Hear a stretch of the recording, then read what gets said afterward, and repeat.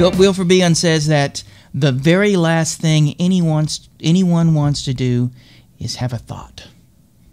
Thinking is inherently disruptive. It generates a disequilibrium. We mentioned last time, I think I mentioned that there's this notion, particularly from neuropsychological services or circles, that vertex, particularly contemporary neuropsychological and neuroscientific research, that there is a tyranny of automaticity, that the goal of our brain and our nervous system is to make as many things automatic as possible. Okay. So in some ways we are meat robots. We're supposed to very quickly assimilate as much information as possible with minimal amount of with only accommodation as necessary. And if you go back to that notion with Piaget, there's between assimilation and accommodation. Assimilation is just you find a way to take information and sort of weave it into the map you already have. Right. That sounds more like the confirmation bias definition. That is an element of confirmation bias. When we think about confirmation bias, it is from an evolutionary biological perspective, it is important to be efficient. We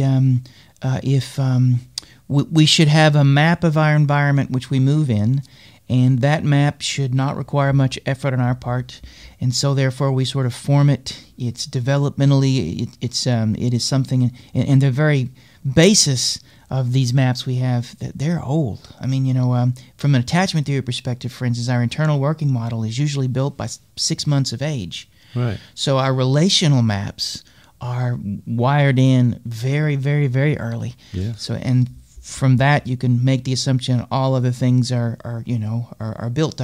From a psychoanalytic perspective, if you want to go back to Freud, why not go back to Freud? Yeah, we've been there a few times before. It's not a problem. It seems to have some explanatory power. So let's stick with that. Yeah, Freud always said that that if you wanted to think about he surmised that thought really wasn't necessary. Even if we were capable of some form of nascent or proto-thought in the womb, it wasn't necessary because there was nothing to think. Everything was given to us. We're in a state of that homeostasis is maintained for us by an external source, i.e. mom. But the minute you're born, you have this feeling of hunger, and the bottle or the breast doesn't always arrive on time.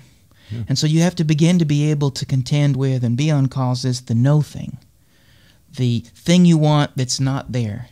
And there begin thought, language, ideas. You begin to point to the things you want. It's the basis, it's the relational contact, thinking, all that sort of stuff begins at this emergence into an environment that you have to begin to maintain your own homeostasis. Right. And so the bones of our confirmations are laid down very early.